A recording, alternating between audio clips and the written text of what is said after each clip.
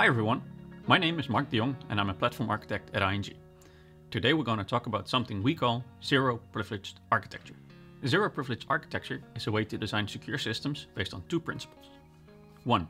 Any change to the system is the result of a controlled process, for example desired state. And 2. Any component in the system runs immutable yet ephemeral, meaning that if the component no longer conforms to the desired state, it is killed and redeployed. So how can we implement this? What you see here is an example of a zero-privileged architecture around container hosting. What it shows are the capabilities needed to run an immutable container hosting platform. This includes, of course, a CI/CD pipeline, operational monitoring, security monitoring, and much more. These are some important aspects to this design. First of all, a controlled pipeline is the only entry point for changes, both for the platform itself and for the workloads running on top of it. The hosting platform itself is immutable, and so are the namespaces.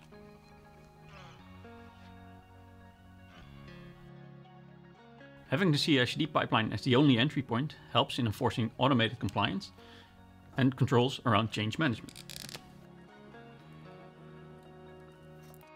Capabilities like vulnerability scanning, automated testing, and software asset management must interface with the CI/CD pipeline and not with the runtime.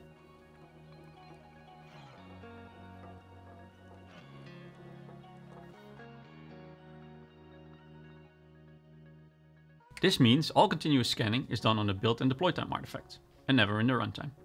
Only digest mapping between the different artifacts in CI/CD is done to correlate the findings with the runtime instances. The second aspect is that communication patterns around all types of monitoring are pushed out based.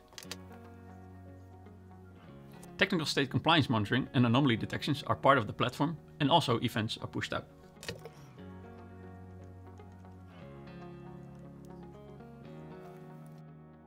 They will be consumed by operational monitoring and SIEM and XDR.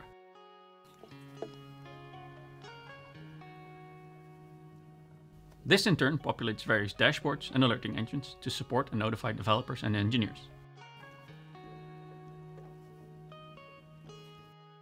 The third aspect is that observability and testing must be mature, as logging into production containers to resolve incidents is no longer possible for anybody or any process. There's no terminal or SSH access. Being able to investigate all has to come from your observability environment. To resolve any issues, we go back to the first principle, and this includes the response capability of the Security Operations Center. All changes to an environment have to be done via CI/CD pipeline. Observability and testing are not a catch-all, and there will always be an unknown situation in which you might need to break these principles. For that, you have a break the glass procedure to be able to hand out privileges. But to make sure you will always go back to zero privilege implementation, the final step of the break glass procedure is that your entire environment needs to be redeployed from scratch to make sure no privileges are left that were given during the break glass. Why would your organization need a zero privilege architecture? There's a few reasons.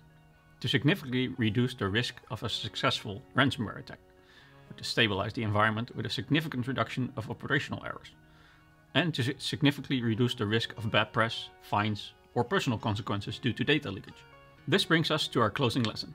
Security is achieved not when there's nothing more to add, but when there's no credential left to take away.